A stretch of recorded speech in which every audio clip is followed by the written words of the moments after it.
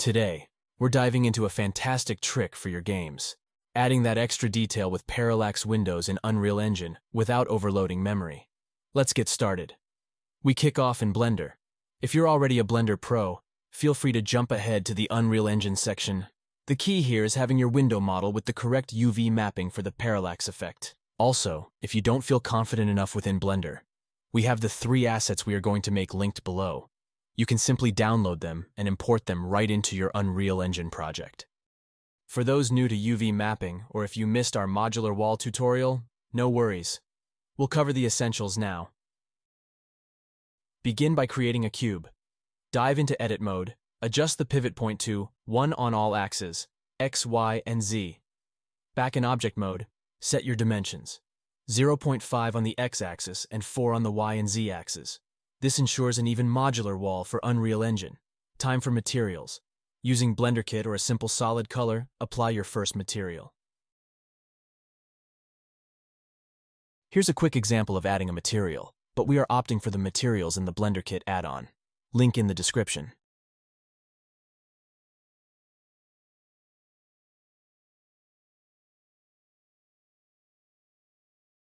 For the interior side, tab into Edit mode, select the back face, add new material, name it Interior, and make it plain white and assign it. Next, apply the scale with Command A or Control A for Windows users. If you have a texture like ours, select all faces in Edit mode, press U, and choose Cube Projection for UV mapping. If it's not looking quite right, go into the UV Editing tab, hover over the squares and press A to select all, then scale with S to adjust the texture size.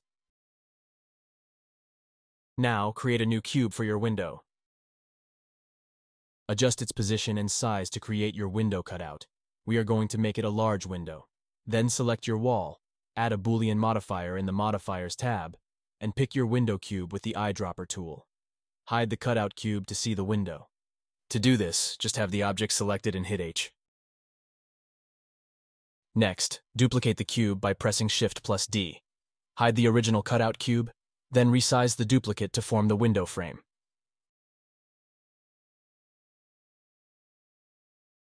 To apply the scale, use Command A for Mac or Control A for Windows. Now return to Edit mode, select the window's back and front faces, press I to inset and then scale to adjust the frame's thickness. Finally, right-click and choose Bridge Faces to connect them. Next, let's craft the window panes. Still in Edit mode, use Command R for Mac or Control R for Windows to add an edge loop. Scroll the mouse wheel to get 2 and double-click to set them. Now, let's assign a new material to the frame. Choose any color you prefer. Switch to Edge mode, hold Option for Mac or Alt for Windows, and select one of the edge loops, then press F to create a face. Repeat for the opposite edge loop. It's a good time to check normals now. Navigate to Viewport Overlays and enable Face Orientation.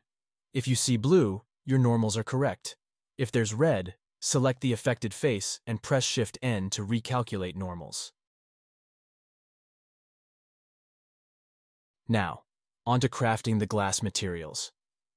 Begin by selecting the frame at the front of your wall, then tab into Edit mode ensuring faces are selected, and click on the window panel. Assign a new material to this panel and name it Cube Map. We'll modify this later in Unreal Engine. Repeat the process for the rear part of the window, naming this material Glass. For now, leave these as they are since we'll be finalizing the glass look within Unreal Engine. You will also need to update the UV mapping on the window side. That will have the parallax effect by selecting the face in Edit mode, pressing U, and selecting Cube Map Projection. You can go into the UV Editing tab and adjust the size just like you did earlier. With our wall and window configured, let's apply what we've learned to create an interior wall and a floor quickly. I'll speed through this.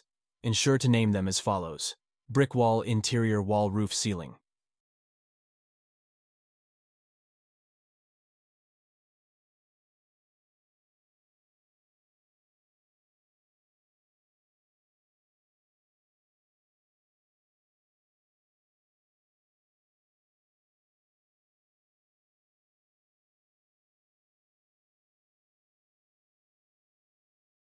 We now have an exterior wall, interior wall, and a combined floor-ceiling block ready, it's time to move these into Unreal Engine.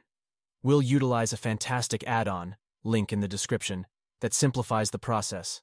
Just drag all the items to the export folder, select Pipeline, and hit Export. They'll be directly imported into Unreal Engine and can be updated at any time. Interested in a detailed tutorial on this add-on?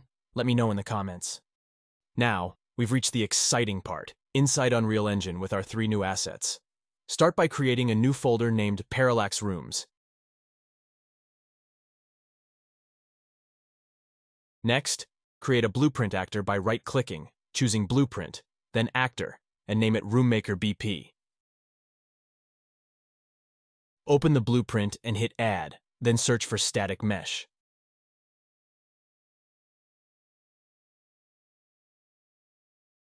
Select the Static Mesh option and choose your interior wall mesh from the list.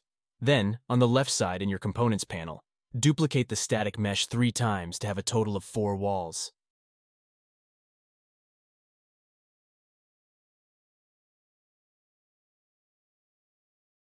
Arrange them to form a cube structure like this.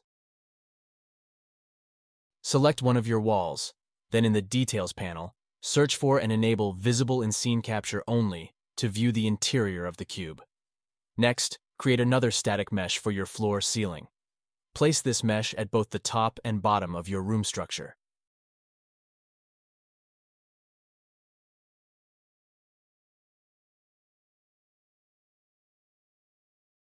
Then, return to the Components section to add a Scene Capture Component cube.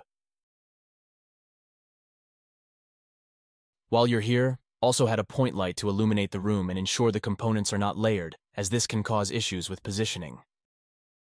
Position both the light and the scene capture component at the room's center.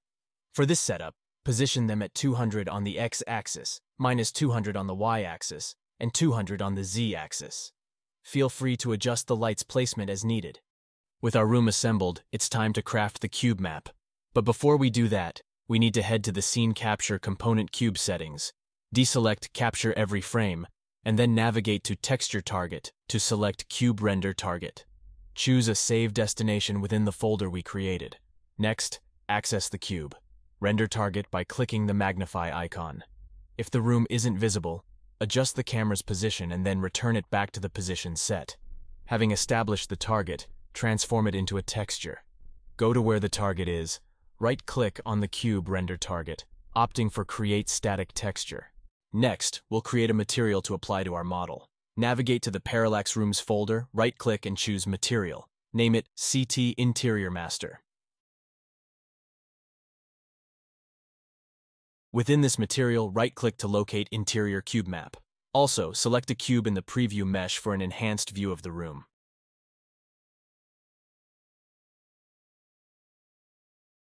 Create a scalar parameter by pressing S. Name it X Tiling. Repeat for Y Tiling, and set both to 1.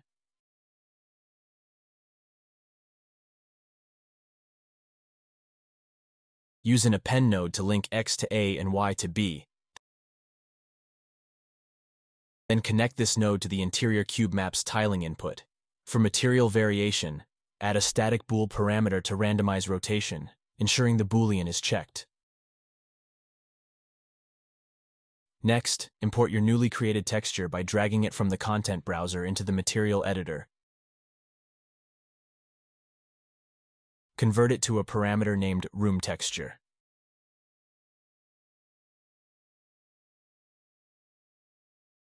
Link the interior cube map's UV to your texture's UV, and then connect this to the base color input. Save your work, and the material setup is complete. Next, open the brick wall mesh and navigate to the cube map material section we made in Blender to assign the CT Interior Master material.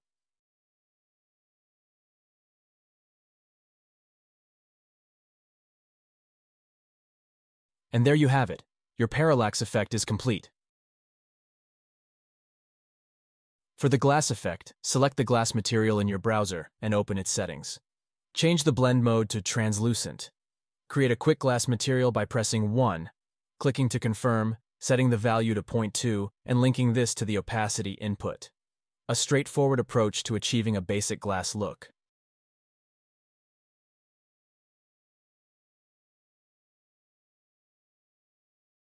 To customize rooms with different styles, return to your room maker. Here you can add various items and alter wall colors.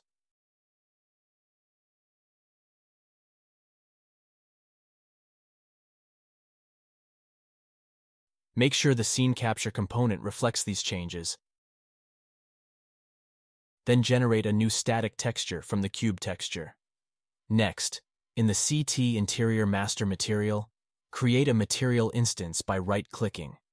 Name this instance, then adjust its texture to the newly designed room.